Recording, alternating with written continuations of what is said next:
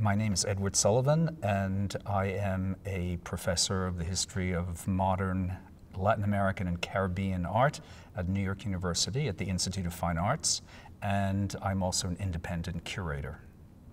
My memories of El Museo are very long. I mean, they go back to when I was very young. And I was a student here in New York. I was born here, I grew up here, although my parents sent me to school for some time when I was about 11 and 12 in Mexico City.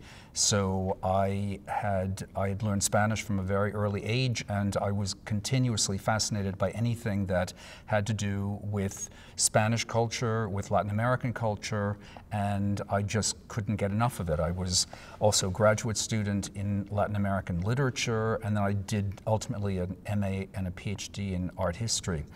El Museo actually was a big part of my growing up intellectually, because in the early 1970s, the very first time I went to El Museo, I really knew very little about the institution, but if I remember correctly, and of course it was a long time ago, and I was, I think I must have been just an undergraduate, finishing my undergraduate work, or was a graduate student at the very beginning of my career. It was likely to have been the same time as the Art Heritage of Puerto Rico exhibition, which was here at El Museo, of course, and then at the Met. And the first time I went to El Museo, I don't know how I heard about it, but I was always looking for things that had to do with Puerto Rico and the Caribbean. I'd been to Puerto Rico by that time and was fascinated by its old architecture and its art and the history of Puerto Rico. And there was a panel that I heard was being organized at El Museo del Barrio. And the museo was not where it is today, but it was rather in its first large home, which was I think a series of storefronts that had, at least one of them had been a bodega, if I remember correctly, on 3rd Avenue and 106th Street, if that's my proper recollection. And it was a series of talks being given about Puerto Rican artists. And the one that I most was interested in was Arturo Dávila, who was a great art historian in Puerto Rico, talking about Jose Campeche. And Campeche, the wonderful 18th century Afro-Puerto Rican artist, was in the exhibition of the Art Heritage of Puerto Rico. I was very interested to learn more about those links between Spain and the Caribbean, and that was the beginning of my association with El Museo. And then shortly, well, afterwards, El Museo migrated over here to 5th Avenue, and I was just a regular attendee at exhibitions and at events. And I have been trying for this interview to think of all of the many things that I've seen at El Museo that have stimulated my imagination and taught me a great deal about art, not only in Puerto Rico and the Caribbean, but throughout Latin America. And I guess as an academic and as a curator of exhibitions in museums in this country and in Latin America and in Europe, including work that I've done here at El Museo, it's been a principal source of my intellectual development and that of my students, because every time I teach something that has to do with an exhibition that's at El Museo, they have to come here, they have to do papers and do interviews with artists, if they're living artists. And it's just been a place that I have considered very much of a home. And also so many of the members of the staff have become very close friends, from members of the curatorial staff, of the administrative staff, and so it's just sort of a very familiar place to me. So I was very happy to have been actually a part of the workings, as it were, of El Museo. Over a number of years I was a member of the Visual Arts Advisory Board, if that's the proper name. I don't remember exactly, but anyway, I don't know if I was appointed to it by Susana Leval or by Petra Barreras. And both, interestingly enough, both Petra and Susana were classmates of mine at the Institute of Fine Arts. Petra was my exact class. Susana, I think, was finishing her degree when I started.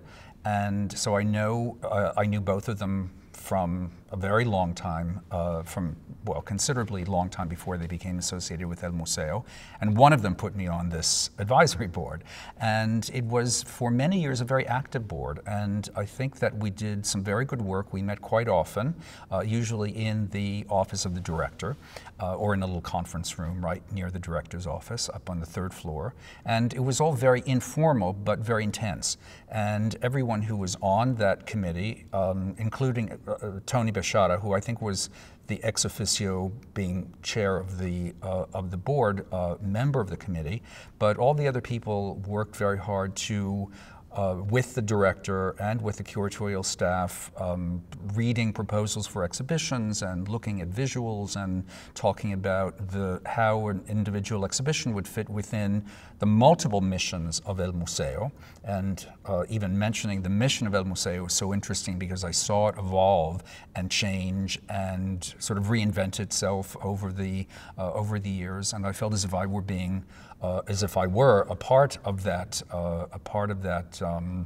process, that historical process for this institution, which I think has played such a key role in the intellectual and artistic life of New York City and the United States.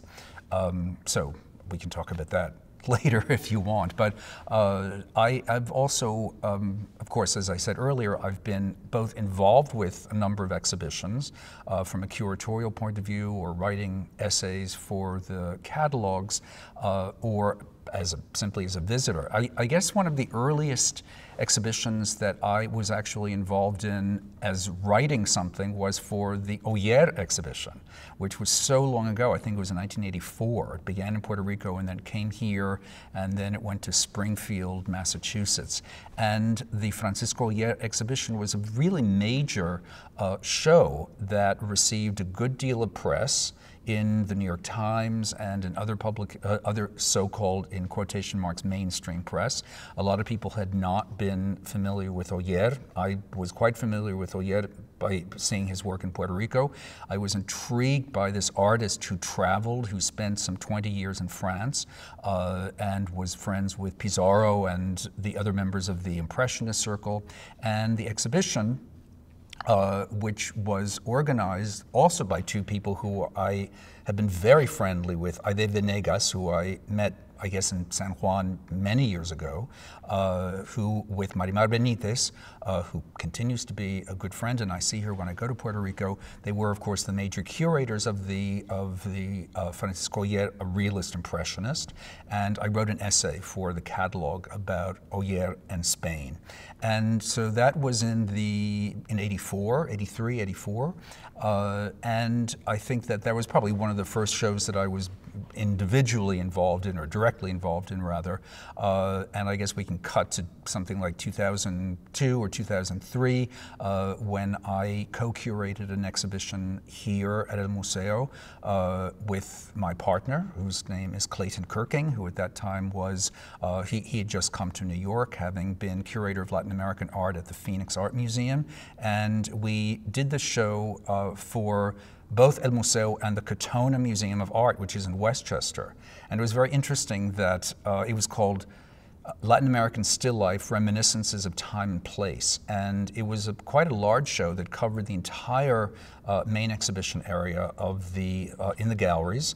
We had artists from as long ago as Oyer. There were some very, very splendid still life paintings that were lent to us by Mr. and Mrs. Unanue, and they're still in Carmen Ana Unanue's house in Alpine, New Jersey. Very beautiful still lives of guavas and mamey and various other tropical fruits. We had artists, very contemporary artists. We had Chicano artists. We had artists from Brazil and Uruguay and Argentina and Puerto Rico and Cuba. And so it was a really very stimulating exhibition that Susanna Leval was very interested in having here, because we had originally worked with the curators at Katona, which is in northern Westchester. And I remember coming one day to a meeting of the same visual arts committee that I was a member of, but to present and to a certain extent defend the exhibition, because people rightly thought, well, it's in Westchester, and Westchester isn't that far, and will the same people not go up there? But I think Susanna was very adamant that it would have a different constituency here in Manhattan. So we did the show here, and it was a great pleasure for me to work so directly with the staff. Another show that I worked on specifically was an exhibition that its venue was here at El Museo, although much of the organization had been done by the New York Historical Society, and that was a show called Nueva York, 1613 to 1945, which is really both an art and a historical exhibition tracing the presence of Spanish and Latin American culture and the personalities from Spain and Latin America, from the very first recorded immigrant from the Dominican Republic, or from what was then called Hispaniola, to New York in 1613 up until the years of the Second World War. And with it, we did a quite extensive book. It wasn't a catalog, but it was a book of maybe 15 essays that I really had the privilege of editing. And I wrote the essay about Latin American and Spanish artists in New York from the late 19th century up to 1945. So that was that. And then, of course, there was the big, huge blowout blast exhibition, Caribbean Art at the Crossroads of the World, which was something actually very close to my heart, because I had been asked by Julian Zugasagoitia, who is my very dear friend, because Julian and I had worked since the late 90s together at the Guggenheim Museum, because I was chief curator of a show that was at the Guggenheim in 2001 called Brazil, Body and Soul. And Julian was the coordinator. He was literally the body and soul of that exhibition, because we traveled many times to Brazil together. We got to know each other very well. And then he came to El Museo. And one of the things that he asked me to do at the very beginning of his tenure here was to write a précis, or write a description of what I thought a pan-Caribbean show could be. You know, just as a point of departure, which I did. I wrote maybe 10 or 15 pages, and maybe that was used as a template for the ultimate work. I mean, the really heroic work of Deborah, Cullen, and Elvis Fuentes, and all the other people who worked on the show. And of course, it was a tripartite exhibition here at El Museo, and at the Studio Museum in Harlem, and at the Queens Museum. And I think I was on various panels that I remember one meeting right here on the stage of this theater. Many people who were interested in the Caribbean, art historians, museum professionals, many of them had come from all over the Caribbean to talk about it. So it was a show that, I guess the very, very early starting point was this little document that I wrote for Julian, and then it took on a life of its own. And it was a show that was very carefully done, because it was done over a long period of time and with a great deal of care. You could say that the show was overwhelming. It was pretty overwhelming, because to see it, you had to go to 3 venues, and each of them was packed with art. But it was very stimulating. It had incredible things. I actually lent some works of art to that exhibition, because I have a lot of Caribbean art that I've acquired over the years. And one of the great things about that show was the catalog. And that is something, of course, that will survive and long after the show itself is sort of fading in people's memories. And that catalog has been crucial as a study tool for my graduate and undergraduate courses on Caribbean art, and for courses in general about Latin American art. It was a brilliant catalog, because it had excerpts or reprintings of classic texts from as long ago as the 17th century, plus many commissioned texts of art historians and artists and writers who were contributing to this big volume. I wrote an essay about collecting and exhibitions of Cuban, Haitian, and Puerto Rican art in New York. And so it was one of the many books that has been produced by El Museo staff that I think really are meaty, weighty, important volumes. I'm thinking of another one that's absolutely critical for anyone interested in the information about New York as a center for the coming together of artists from the Caribbean and Latin America, and that is the great catalog called Nexus New York, a show that was also a very big group production, and Deborah Cullen was one of the principal movers of that show. So those are some of the things that I either have been involved with or have been very, very impressed by. I mean, I can go back in history and think of things in the 80s that I was very impressed with. I'll just mention one that was important for me. There was a show that came to El Museo, and it must have been in 84, 85, called Puerto Rican Art Between Past and Present.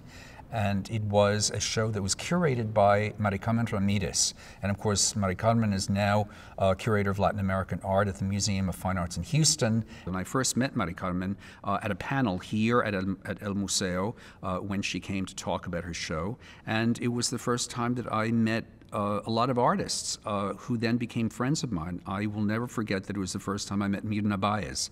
And Mirna, who I think is one of the most brilliant artists of Puerto Rico in the 20th and 21st century. I learned a great deal from them, and Mirna Baez was somebody who was particularly interesting, not only talking about her art, but also talking about her position as a Puerto Rican woman.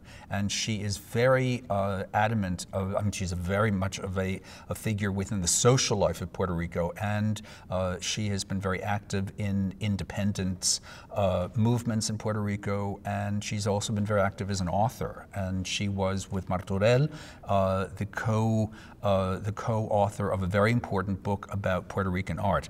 And speaking of Martorell, that was another exhibition that was probably in the late 90s. I sometimes conflate these the exhibition dates, but Martorell did a huge installation of his work that really transformed the halls, the galleries of El Museo into his own sort of passionate, romantic world that is informed by his memories of his childhood, of his mother, of growing up in a very traditional Puerto Rican household. And the exhibition, which was a one-artist show of Antonio Martorell, who, like Mirna, is also a very important writer and a very important, I think, social artistic activist in Puerto Rico.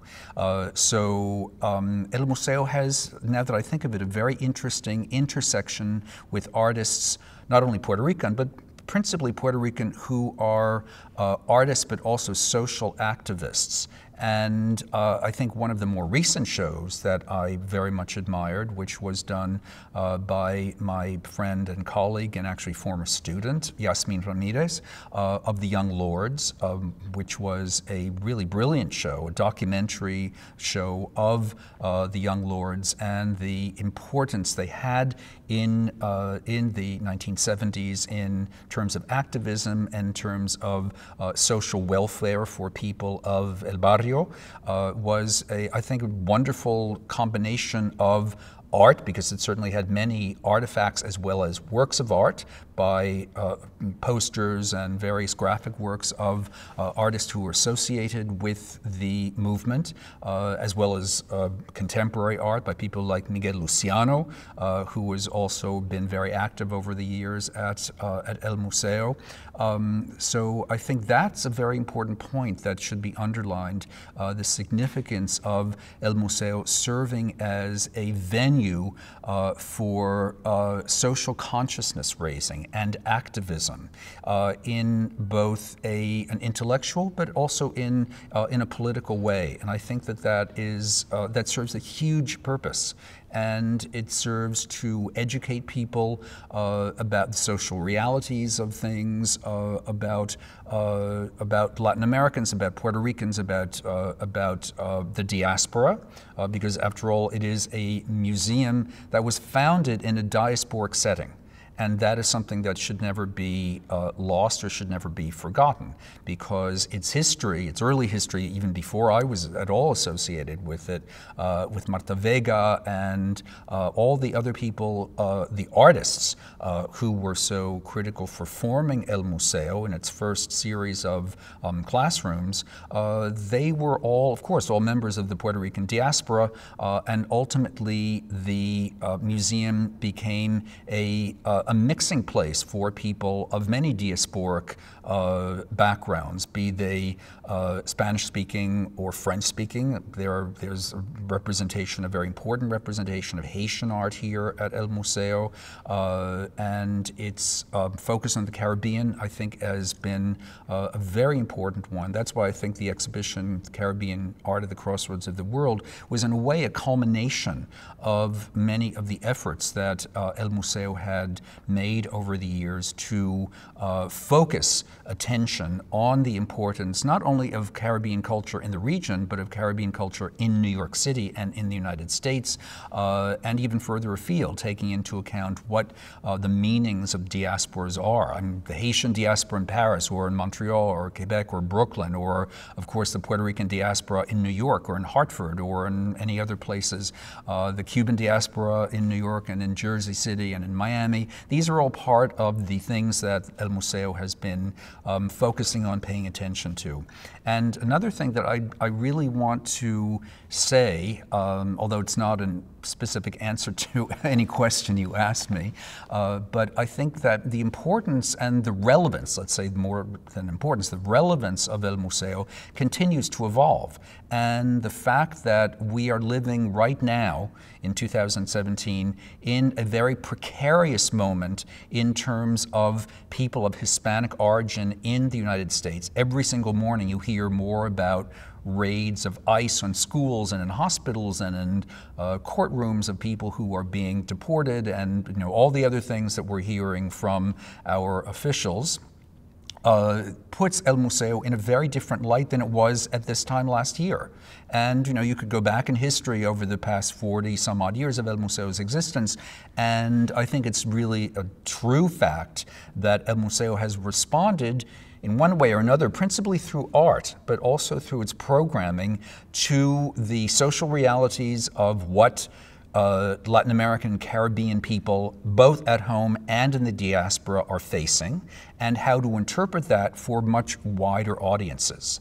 And the idea of the audiences growing, certainly that's another very important and very interesting fact about the history of El Museo, because of course it did begin as a museum which would, I don't know if records were taken, in the 70s or 80s of, who came from which zip code and, what ethnicity the visitors were, but probably you would find early on there were more visitors from the Puerto Rican community, but now, the museum has done shows, big shows of 2,000 years of Latin American portraits, for example, or the big mega exhibition of the Gelman collection with the Frida and Diego Rivera, Frida Kahlo paintings that attracted people who were standing in line for 2 and 3 hours.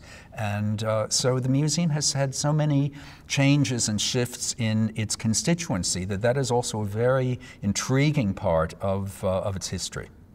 I do.